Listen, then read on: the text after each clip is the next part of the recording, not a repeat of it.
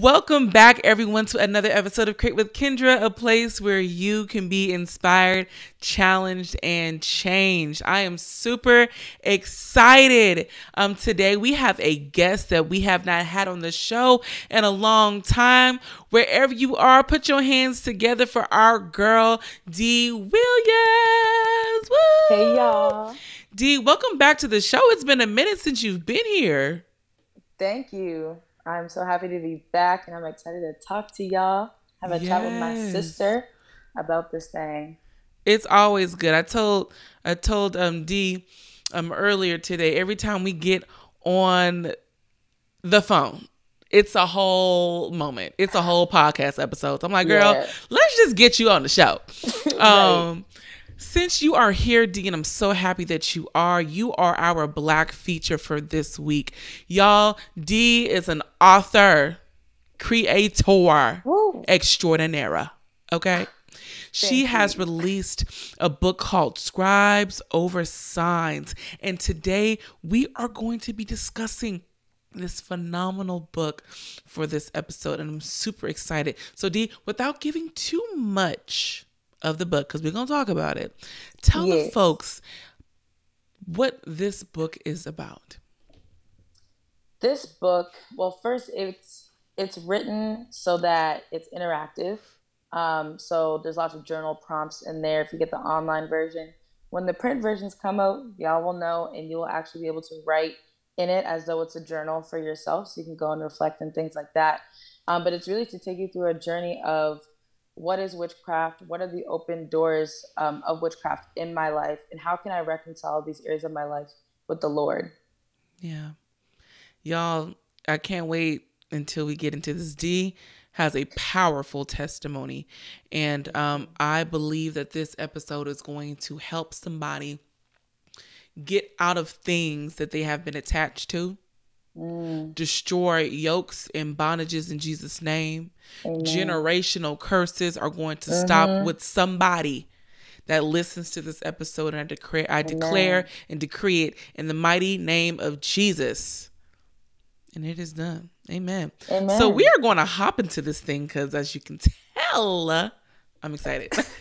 I'm super excited. So, Dee, when you talk about what witchcraft is, like a lot of people understand or think of witchcraft as far as like witches, like the person on a broom or with the Mm-hmm. hat and green face and like with cloaks and has like this potion thing. And Cauldron, I green don't even know what to call it, child. slime in a pot. Right. And there are, witches that do operate in that way. But Mm-hmm. witchcraft is very sneaky. It's very Sure. cunning. And it's something, once we start to unpack and unfold what it Mm-hmm. really is, like some of y'all gonna be like, oh, shoot, I do that. Oh man, I Mm-hmm. actually have those things in my bedroom. I actually participate in this stuff. So Dee, please tell us and define what witchcraft is. So witchcraft essentially is like any form of worship that does not have God at the center of it. Now, people always think, oh, worship is just like you're singing music and da da da da da. And so maybe you're thinking, oh well, I'm not out here praising, you know, I don't know, the stars or what have you. So I'm not engaging in witchcraft. But anything really that you're focusing your life upon, if you are grounding yourself in it, if you are identifying yourself with anything that is not drawn from the Lord, you're actually worshiping something else, making it an idol. Yeah, Therefore, it's witchcraft. yeah, absolutely. And what does that look like? I know in your book it talks about, and y'all go get this book as we talk. And y'all go ahead and where can we find the book again? Is it on Amazon? The book is actually on my own website. Okay, drop it, girl, It drop it. Yes, the link will definitely be in the description. It's scotianhospitality.com. It is my lovely website. I'm really excited about that. That's a whole other topic in itself, but you can find it on there. That's SCOTIAN hospitality.com. There's a little tab called ebooks, and you'll see it there for Kindle, Kobo, Wattpad, PDF version, and I think there's another one on there. Yeah, so you can find it. Yes. So y'all, I want you to D really like tell us what are these things that some people may be participating in. They may have some sort of materials and not think that it's pertaining or related to witchcraft. So, first thing I'm going to bring up is identity. And I say this because that is one of the most common gateways that we are seeing right now. And when I say identity, I'm going to come for everyone's zodiac sign. It is what it is. Every time there's like a certain season coming around, oh, it's Taurus season, it's Leo season, this, that, and the other thing. There's a lot of pride that people have around who they believe they are based on what this zodiac sign is. And all of that is grounded in, the moon and the stars and what time you were born and this, that, and the other thing. And when you dive into all that, like I did way back when, because your identity is not grounded in Christ, you think that, like, how could they know my personality this way? Excuse me. And so there's things about you that you see. Even they'll say like your positive traits and the toxic traits and all these sorts of things. So you really feel like, like there's literally some sort of supernatural alignment that is connected to the zodiac sign that's relevant to me. And I say supernatural because there is a spiritual realm and there are things that are of the Lord and not of the Lord that are in the spiritual realm, because we know that the adversary, Satan, also operates in the supernatural. That's why you have sleep paralysis. This is why people talk about they see demons, and this is why people say that they have demons, because there's a spiritual awareness that we have, which is all supernatural stuff, right? But because these zodiac signs draw you to creation and not the creator, you become subject to worshiping an idol, a created thing, a graven image, as they would say, like in the Ten Commandments, is that and the other thing, right? So anytime you are grounding yourself based on the admiration and the dedication to a created thing, then you're falling into witchcraft. So identity is a huge way that people are opened up to that. And it seems really harmless in that context at first, but for people who are really lost and are really trying to figure out who they are, why they're dealing with certain things, and they either are mad at God and so they're not going to go to him in prayer, or they don't know how to pray, or they don't know that they can actually even go to God about that thing, whether it's because they weren't raised around church folk or they had church hurt or whatever it was, they're going to look for answers. And so it's laid out there for you as bait. So identity. Okay. So let's go there. Let's go there. And I was gonna ask you before you got into it. Like, sorry. What do you think that people are drawn to this new age doctrine? And I really feel like there are many things, but the few things that I recognize is people that are mishandled in church. And I'm not blaming the church at large, but just like individual situations. Like spirits are real. Yeah. For those who have seen demons and have seen angels and you seeing stuff, you're not crazy. Nope. But because a lot of people are ignorant of the spirit of these spiritual gifts or what's going on in the spiritual realm, don't know how to address it, a lot of the times it gets dismissed. And so if someone says, I'm going to sister so-and-so because I'm dealing with, I'm seeing stuff. And sister so-and-so, she don't know nothing. She can't give you no help.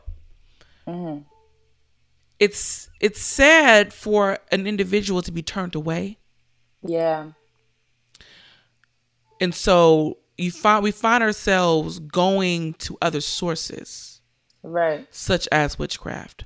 But I want to Yeah. remind somebody and encourage someone, just because someone that you thought was a Christian or that is a Christian maybe, but may not be as far along in their walk, that Right. couldn't help you for this particular situation, does not mean there are not Christians out there that cannot talk this out with you. Right. Right? Mm-hmm. And we can't be so quick to be disappointed in the church at the same time, because we are flawed people. Right. That is just what it is. And another thing is, like, I noticed this mass movement of New Age doctrine amongst, and I'm going to say it, amongst Black women. Yep. Call it for what it is. I've noticed a lot of it amongst Black women and amongst Black people, because Christianity has been used to demonize Black people, but not the pureness and not the truth of what Christ represents, but a manipulated version of what, slave owners or people that abuse power, even still today. People ain't right with God, ain't walking with God, but want to use Christ's name and ain't spoke to him. Okay. You can't represent Christ and you can't speak on behalf of God if you don't talk to him, if you don't live for him, if you don't serve him. And I'm talking to all those people that wear Christian on their back. Yeah. But you are not living according to God's word. And so there has been this demonization of Christianity. And so there has been a rejection of Christ. Yeah. And so we have been turning to New Age. We have been turning to idolatry and witchcraft from even our cultures. I remember a young man was doing. I was in college, and there was a center that we were all a part of. It was kind of like a collective place that you can come and study and stuff. And he's doing like witchcraft, the whole sage. He got the stones and all that stuff. And he was like, "Kendra, come and participate." And I'm like, "Nah, I'm not into that. That's the devil." And he says to me, "You see, that's what the white man wants you to think, that this is the devil. This is our, this comes from our culture. This comes from our, our people. But I need you to understand this. Yeah. When God makes you new, when God makes you new, ooh, that part. All that cultural stuff, I'm not just saying dismiss who you are ethnically. I'm not saying not celebrate your nationality. I'm saying there are some things in everybody's culture that is not pleasing to God. And when he calls us out of darkness into his marvelous light, we have to forsake these things. We have to forsake them. We sure do. And that's the thing, right? It's like I said, going back to identity, we're basing our identity off of things that we can see, things that our mind can at least somewhat comprehend, right? And so if it's our culture, how we grew up, the things that we say, the way that we dress, what media is feeding us, et cetera, we're going to ground our identity in these things, but all of these things are going to pass away at some point. Oh, yeah. And so, the one person, the one thing that's Alpha and Omega, beginning and the end, if he has an identity for you, then that's the only thing that can't be broken. Yeah. That's the only way you can identify yourself and it not be shattered by something that happens in the earth. You can be, having 25 cents in your bank account and on your last pack of ramen noodles, you still say, "I'm a lender, not a borrower." Yeah. You know what I mean? Like, this is about to be a sermon. Anywho, Identity is a huge gateway Yes. into that. In terms of material things that you have, we already mentioned sage, crystals, crystal jewelry. I know it looks pretty on your necklace, but that thing is attracting stuff that you don't even know. You don't even know about. Mm. I mean, I remember when I didn't have any crystals until I went to a medium for the first time. And at the end of my reading, uh, there was this, she was like, oh, there's like this stack of cards and they all had numbers on them and whatever else. And I had to pick one. And whatever number on it was, um, it was, what's the word, contingent? Anywho, there's a Mm-hmm. book that the cards come with, and whatever number you draw is connected to, it was the angel number cards. Now that I think about it, it was the angel number. And so whatever the angel number was on the card, you went to that angel number in this book. And then there's like a whole reading about what this angel does, what it means. And there's a crystal that is connected to the angel/angel number. Let me pause for a second because people are going to say, well, God has angels too. Well, just for those who don't know, there are angels who fell with Satan too. Now I can come back. And so, whatever crystal was written down according to that angel, that was what she gave me. Can And it you was supposed to pause be. right there? Mm-hmm. Because we need to take a beat on that, on just that. There were angels that was rolling with Satan, Mm-hmm. that was on Satan's bandwagon when he got kicked out of heaven, Mm-hmm. that fell Mm-hmm. from grace, from heaven. Yep. The way that witchcraft is presented, it's presented angelic, it's presented beautiful, it's presented like, The enemy comes as an angel of light. and if we don't Like, know the word, we're going to follow the wrong, the wrong light. yeah, kids, adults, just people in general are looking for answers. Yeah. And we as believers have to be there to catch them. And we have to be there to pray for them. And I thank God for testimonies like yours, D. There is so much you can help somebody with because you've been through it. Mm-hmm. I've never had an experience with manifestation or tarot or none of that stuff. Not saying that I can't pray you through, but there's something about your experience. Yeah. That knows what it feels like to yearn for just gratification in the wrong way, but it feeling good to you. Mm-hmm. And for whoever that young girl or young boy was, my prayer for them, and I still pray over this person that left this book, that they found Jesus that day. Yeah. And said, you know what? I don't need this. Mm. You know? So what do you say to people that are living in this way, that are still curious about who Jesus is? To those people, I would say to follow that curiosity about Christ.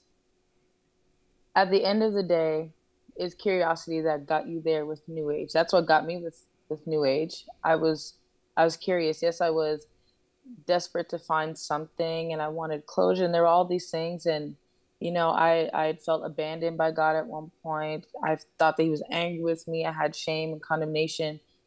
But at the end of the day, I was curious, like, I need something that's real. Like, what's real out here? And, I thought that the only thing that was real was what I could feel with my hands, what I could see with my eyes. And Jesus came into my life and gave me an experience that I couldn't even comprehend. And I was like, oh, this is the real thing. And this is months after, you know, calling out to God and being like, listen, Big G, if you're even really up there. Because I was fed up. I remember saying to God, you know, I've tried everything else, but I'll try you one more time. Ooh. Yeah. I remember sitting there on the couch of an Airbnb, like December of 2019, and saying that to God. And over the course of 9 months, wrestling with this thing, with the whole tarot thing and whole Jesus thing, and it was all there was all these blurred lines. Christ came in because I allowed myself to become curious about him also. And in that search of him, I also found who he always knew me to be. And I'm still finding that out. But, you know, knowing that I am God's, and he really came and snatched me up out of that thing. Glory to God. I would say to anyone who is dibbling and dabbling, as people like to say, that curiosity when it comes to God and about Jesus, pursue that curiosity. I remember when I first got saved, and I was like, I was going to watch this sermon, but it was like really long. And I was like, dang, Lord, this is some long message. I don't know. I'm going to have to do this in parts. And I was convicted because I used to sit there and like study New Age stuff for hours. Indeed. The Holy Spirit was like, Indeed. If you can do that, you can listen to this Holy Ghost message, period. You can research something about the Bible that you don't understand, you know? So there's no excuse. It's just that you're dealing with the reality of your flesh and your spirit not agreeing, and you have to choose. I think I remember in the first episode I was on, I was talking about choosing Christ over your carnality. And it's that battle. You come to face that thing, and there will be times where you might want to say something just to not feel separate from a conversation. You know, working in the entertainment industry, I meet all sorts of people from different places all the time. And I've had many people be like, oh, what's your zodiac sign? And I just tell them I don't identify myself by my zodiac sign. And then they ask me what my birthday is, and I tell them I'd rather not share my birthday with you because I know what they're going to do. Yeah. Right? And so... You know what I do? Face with that thing. What you got to do? When people ask me that, they don't ask me often, but when it does come up, they be like, what's your sign? I be like, the cross.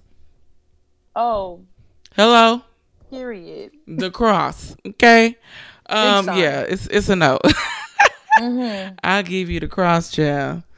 And so, yeah, like, you're going to come face to face with that, and you have to choose. Yeah. Every single time it's a choice. Like when you choose Jesus, yes, you've made the ultimate choice, but every single day you are faced with the opportunity to choose him over and over and over and over again. Yeah. And so that's what I would say, is to just let that curiosity drive you towards Jesus. You will get more than you were looking for. Ooh. For sure. And speaking of more, that's just that. You being in relationship with the God of the universe. Once you stop worshiping the universe and come into relationship with the God that created the universe, that created you, knows the ins and outs of you, knows you better than you know yourself, can count and name the hairs on your head. Girl, sorry, that was kind of unprofessional, but girl, I was at a conference not too long ago, and God was just so there in an overwhelming way. Wow. And I thought to myself, like, God, you really blowing up in here, like, Lord. But then I thought to myself, like, we put limits on God. We do.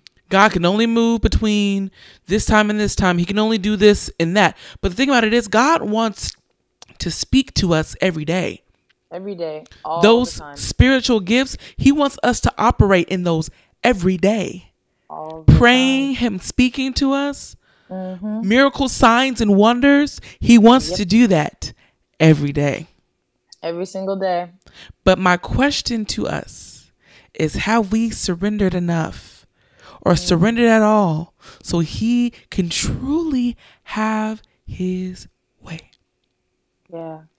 My challenge and my call to everyone that is listening to this message, just like our dear sister D said, give God that shot. Mm-hmm. And don't give it to him and you giving the restrictions and you calling the shots. Fully surrender. I'm talking about take it, dump it out, throw it away, delete whatever it is that's causing you to be hindered, cut it and say, yes, Lord, until it gets deep down in you. Yes, Lord. D, I want you to, this is so good.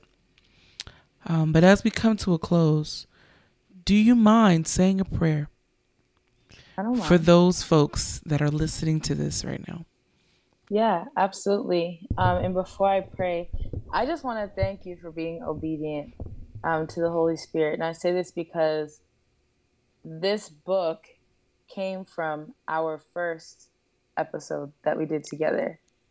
I remember, I was like, Lord, I got to get prepared for this episode. I was all nervous to share my testimony because I was all scared of what people would think. And, oh, this girl was dabbling in witchcraft and now she loved Jesus. I don't know about that, though. And I was getting all these notes prepared. And we hardly touched any of it in the episode. It was so spirit-led. And I had all these notes and I was like, dang. But I just kept it on my computer. And fast forward to October of last year, when I wrote this, I gotten COVID. And I was in my room in quarantine. I should say I was in the mix. They wanted me to be in quarantine and then test me again and see if I had it. But it ended up being positive anyway. But that's all right because we survived. We bless the Lord. Sure did. And I was like, Lord, I refuse to go crazy while I'm in this quarantine. So what do you want me to do? Mm-hmm. He said, I want you to write a book. And I said, I don't know, Lord. I know I got all this time on my hands, but I'm sure I could do something else. And he's like, no, I want you to write a book. And I said, what do you want it to be about? Like, where do I start? And he said, you have the outline already. And I looked through. Come on, I'm like, God. where I got this at? And I found the notes from our podcast episode. And the way it was laid out, literally the book was broken up based on those notes from months prior. So maybe even over a year prior. Yeah, something like that. A long time ago. Yeah. So, yeah, I just wanted to share that with you because I never told you that. But yeah, this is a product of you giving me the opportunity to share my testimony this way and using your platform. That outline was there, and it was just waiting to come to life. And yeah, so thank you for that. All glory to God. Amen. All glory to God. Mm-hmm. So I'm just gonna pray for those who are tussling with this thing, who are struggling with it, those who are believers but have opened themselves up to witchcraft and maybe they don't know. But I definitely feel called to the lost believer, and I believe this book is really for anyone, but specifically, those who grew up knowing the Lord and there was brokenness that never got addressed and you turned to another way. This was definitely written with you in mind because I was just like you one time. Yeah. So, Heavenly Father, we just thank you so much for your mercies that are new every morning, that even if we walk away from your covering, you still continue to show us your mercy. God, I thank you for those who are listening to this podcast. I pray, Lord God, that they heard something and they knew that it was you speaking to them, not me, not Kendra. God, I ask that your Holy Spirit would awaken your children, that they would come to realize that we are in some really serious times. and that you want your kids. You are leaving the 99 for all of them. And so, God, I thank you that you use this podcast as a platform and an opportunity to reach your hand out towards them in hopes that they would reach right back out for you. I pray, Lord God, that people would have their eyes open, their ears open, and their hearts softened towards you, that you would give them the opportunity to choose you and to back away from the deception and the taste of witchcraft that is definitely seeking after them in this earth. Yes, Lord. We come against the spirit of deception in the name of Jesus. I come against any grief, any feelings of brokenness, any thoughts of condemnation that are making your children fearful to come to you and be honest about where they are spiritually. I pray, Heavenly Father, that they would know that none of them are orphaned, that they have not been abandoned by you, that you truly have never left them, nor have you forsaken them. I pray that a wave of repentance would come over the listener who needs to just turn back to you in any way, shape, or form. Maybe it's they've gotten caught up in religion and they just stopped really caring about really being in relationship with you, or maybe that they've lost their way or they're somewhere in between. I just pray that they would surrender to you and know that they can surrender their life to you once again, and you will still take them. You will take them back, and you'll run and meet them halfway as soon as you see them coming down the road. So I pray for every prodigal. I thank you that you chose me, and that you've given me the courage and the boldness to not only share this testimony, but to write this book. Thank you for your Holy Spirit that gave me the ability to be creative, to have the words, to write down, Heavenly Father, for giving the complete and total vision for this book. And we pray for every life that it touches, that your name will be honored, that your name will be glorified in the earth, and that we will see a revival in your church. In Jesus' name we pray. Amen. Ooh, amen. Yes. Okay. That was good. So y'all, thank you again for tuning in to this episode. I pray that this was a blessing to everyone. And if you know somebody that needs to hear this message, please share it with them. And y'all go get the book. Okay. It's good. It's good. Like, even if you aren't doing witchcraft, it's good. Like, it's good. It's just good to know. Check. Yes. It's a good heart check. Okay. Every now and then I go through, like, in the first chapter, it talks about points of entry, and it's just talking about basically where the areas in your life where you're not being open with the Lord, where the devil can creep in. And even that is just like so good. So good. Christians to just be like, you know what, Lord, let's have a chat. Let's have a heart to heart. Let's have a chat. You know, yeah. So y'all go get this book, okay, and get your life. And once again, thank you so much, Dee, for coming on with us. All right, y'all. Until next time. See ya. Bye.